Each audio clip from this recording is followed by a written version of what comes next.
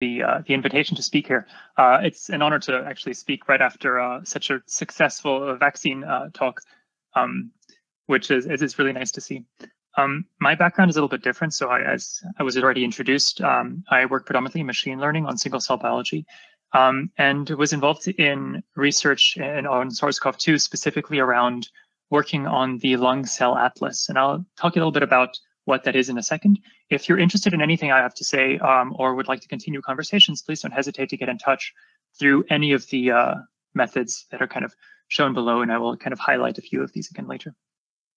So to briefly give excuse me, an introduction to what single cell genomics is.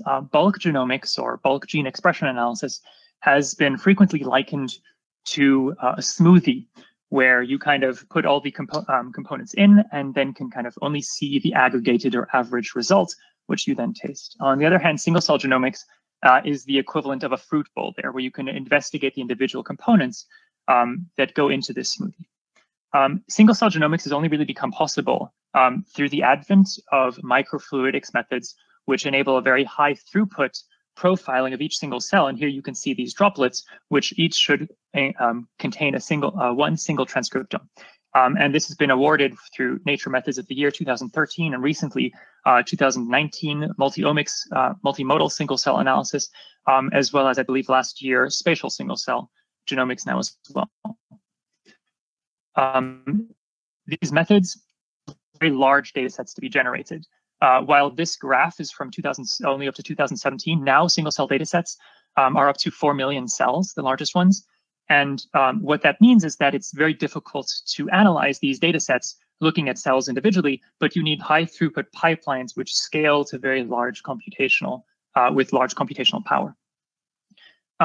The ability to profile cells at such a large throughput has enabled the human cell atlas targets, or the human cell atlas goals, to kind of want to try to profile every healthy cell in the human body to generate a reference for what the cells in our bodies do and what they look like on a transcriptomic level. And where within the TICE lab and my team specifically has been involved in predominantly looking at the lung.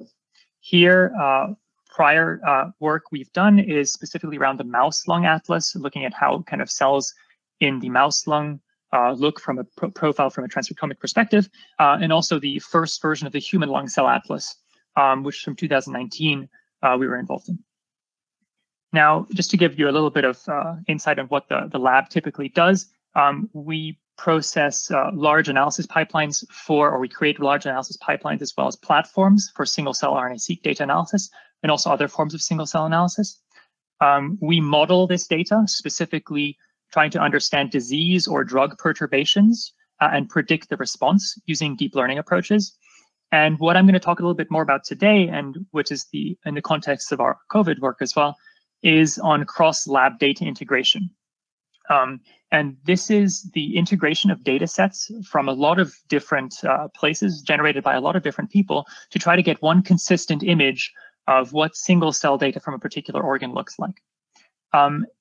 And the context I already mentioned before is, for us, very importantly, the lung.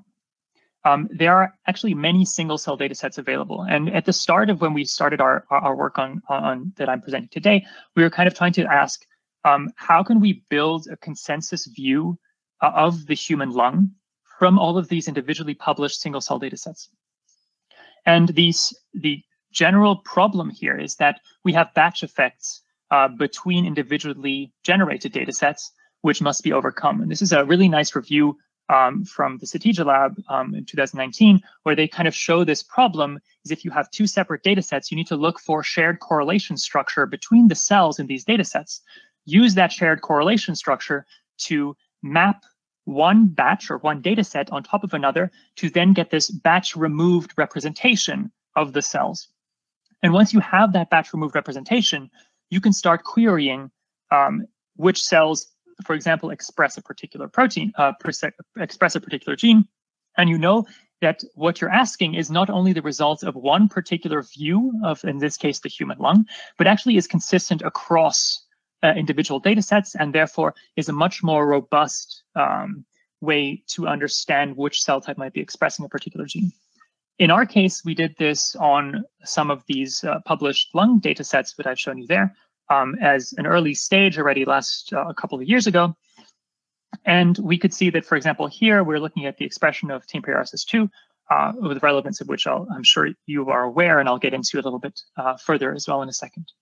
And so then you can see, for example, highlighted in this case are actually alveolar cells from the parenchyma of the lung that express this particular gene. Now, coming from the lung cell atlas and having this consistent view, we thought how we could use this to address the pandemic as it was just starting. Early 2020, little was known about SARS-CoV-2 at the time. And here is just kind of like an overview that was published in The Economist shortly after to describe different stages of the life cycle of this virus. And while this shows specifically the mechanism of viral infection, replication, and then spread across different cells, here you also kind of really nicely see several aspects that might determine disease pathogenesis and severity in the population. On the one hand, you have infection, which is shown on the left here, and I'll get into it a little bit more. On the other hand, you have viral replication and the successful viral replication that determines how well the virus can spread within the human body.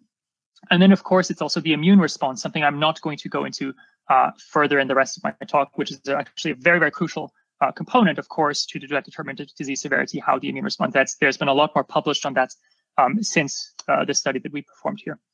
So specifically focusing only on viral infection, it was reported fairly early that the receptor ACE2 was involved in, or actually this already from SARS-1, in enabling viral entry of the virion into the cell.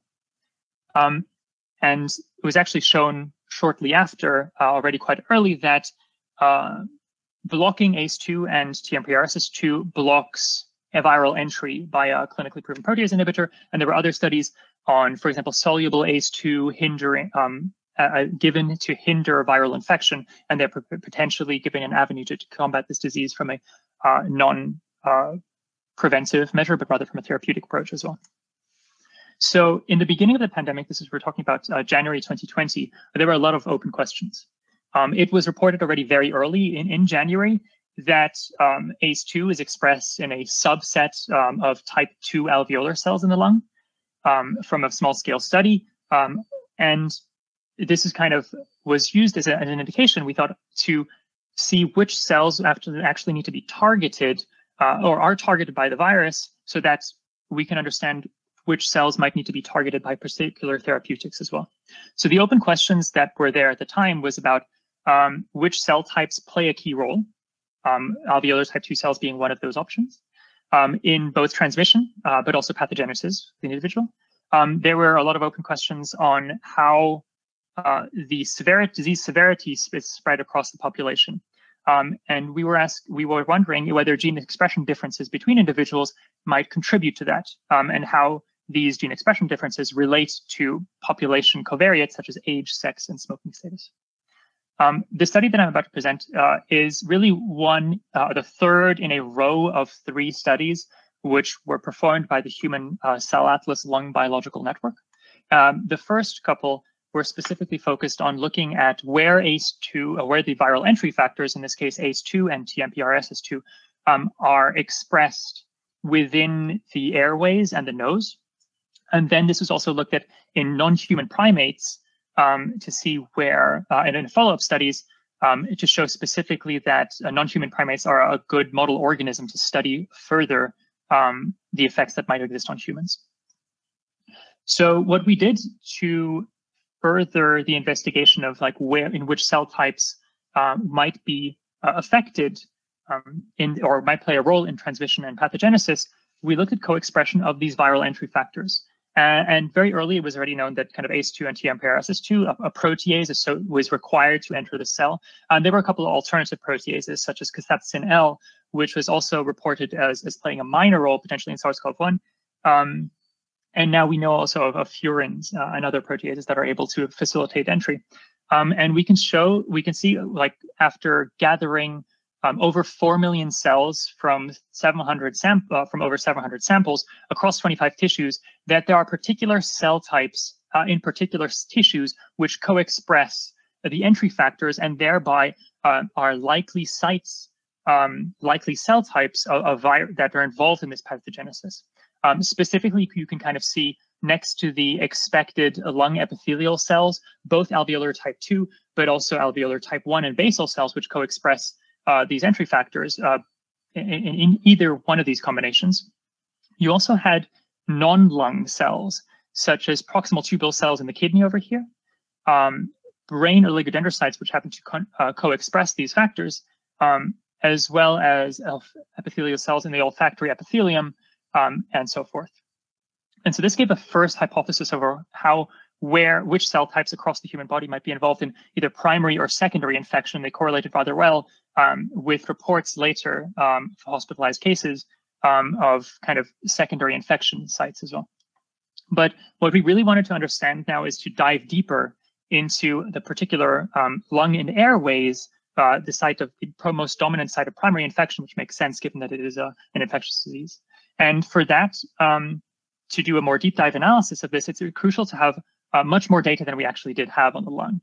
These 4 million cells were distributed across a lot of organs, and at the time we only had a couple 100,000 in the lung that were published from published studies. And this is where the Lung Cell Atlas Biological Network really came together. These were investigators from across the globe, specifically Europe, US, Eastern Asia, and Australia, who had all previously been working in single-cell RNA-seq and the lung. And everyone wanted to contribute to this effort to try to answer some of the questions that we might be able to pose of SARS-CoV-2. And so what we did is we collected data sets from each of these contributors. This is like, I really want to highlight the involvement of Lisa Sikkema here, who was doing a lot of, from the TICE lab as well, who was doing a lot of the processing. We got 31 data sets, of which 24 were actually unpublished, of healthy human donors. And these were from individuals who were supported across consortia, across funding agencies. And so that we were able to, in the end, gather the largest single cell data set of the human lung and airways. Now, because 24 of these data sets were unpublished, we did not just get the entire data set, because I guess, trust doesn't quite go that far. But we actually only needed 3 genes, ACE2, TMPRSS2, TMPRSS2, and cathepsin L, for our analysis to assess where these entry factors of SARS-CoV-2 were distributed across the cells. Now, because each individual, not all data sets are annotated in the same way, somebody might call a particular cell a ciliated cell, while somebody else might call this a multiciliated cell. And these differences in how people call particular cells complicate our analysis, which has to be done on a cell type level. We had to harmonize these cell type labels. And we did this by a preliminary cell ontology to try to map, okay, we understand these as an epithelial cell, which is a subset of which is an airway epithelial cell, basal cells, and there's different states there. And so this was done through expert curation to map all, and harmonize all of these labels to further our analysis. And together, that brought us the first single cell meta-analysis that has been done to date, which is an analysis of independent data sets without integrating these. And we couldn't integrate given that we didn't have the full gene set. Here you can see the compositions of these data sets. So in different colors, you see the different cell states or cell types that were present in the data. And there's a very clear structure in cells that are in the airway samples from which had whole lung representation, some of these being, for example, fetal whole lung, or just samples which are donor explants, which kind of have cells from across the lung. Others have kind of more immune-enriched parenchymal cells, or you have epithelial-enriched parenchymal cells, which are particularly enriched by by processing or experimental design considerations. And so there's actually a lot of variability which we had in this across these donors, because you must remember that this is not one controlled study, but instead these are 32 studies which are aggregated. And we have rejected donor transplants in there. We have biopsies, brushes, bronchoalveolar lavage samples, and this all creates a huge amount of heterogeneity. So in order to still do some analysis, we cannot compare the compositions because that's dependent on the sample type. What we can do is we can look at the gene expression. And so here we fit a generalized linear model, specifically looking at modeling how age, sex, and smoking status affects the expression of these genes, which might give us some indication of potential differences in infectivity across the population, and what you can see here in different colors are the results of this for the three genes, ACE2 being the receptor, and TMPRSS2 and cathepsinL being the two associated proteases that enable viral entry. And a bar towards the right shows a positive effect size with, like, for example, age, in males higher than in females, or in smokers higher than in non-smokers. We have to be particularly careful with this analysis because this analysis is done on the cellular level, while actually all of the annotations in age, sex, and smoking status are on the donor level. And therefore, to ensure that our results were robust, we held out individual data sets to assess whether our effects are still there. And if any particular effect was dependent on the inclusion of one data set, we didn't call this a robust effect. We call this instead an indication. And so what we find is that we found robust trends of elevated ACE2 expression with age in alveolar type 2 cells. In males, also in secretory alveolar type 1 and alveolar type 2 cells, and in smokers in the airway epithelium more. Interestingly, we also found decreased ACE2 expression in smokers in AT2 cells, which we can't fully explain. Furthermore, we have indications which are dependent on holding out of one particular data set, which basically are no longer there when you held out a particular data set, with ACE2 increases in age in multiciliated cells and in males in multiciliated cells. And the reason why we found these both in multiciliated cells is because one particular data set had a lot of multiciliated cells. So without this data set, we didn't have the power, we thought. Particularly interesting here are cases where we find upregulation or increased expression rather than upregulation in, for example, males here in multiciliated cells of both the receptor ACE2 and an associated protease, or, for example, in AT2 cells with age. So to summarize what we have found, or some of the aspects of this paper, is that we found that secretory cells in the nasal epithelium are likely involved in transmission. These are specifically goblet cells in the nasal epithelium, but also secretory cells in the upper airways. Also, gut enterocytes might be involved in transmission, and there have been individual reports from, for example, Hong Kong showing that potentially transmission does also move not only through breathing in and out, but also through other methods. Pathogenesis, we have likely involvement of AT2 cells, but also nasal epithelial cells, as well as cells in other organs such as the heart and the kidney. Then we find key associations with ACE2 expression of age, sex, and smoking status, which require further validation to assess how much of this actually affects disease severity or not. And finally, I'd really like to thank all of the huge amount of contributors to this study, highlighting specifically Christoph Moos from the Regev Lab at the Broad Institute, who is my co-coordinator of this particular. A lot of the figures come from Anna and Leslie, graphic designers at the Broad, who did a fantastic job, and Lisa, who greatly helped, especially with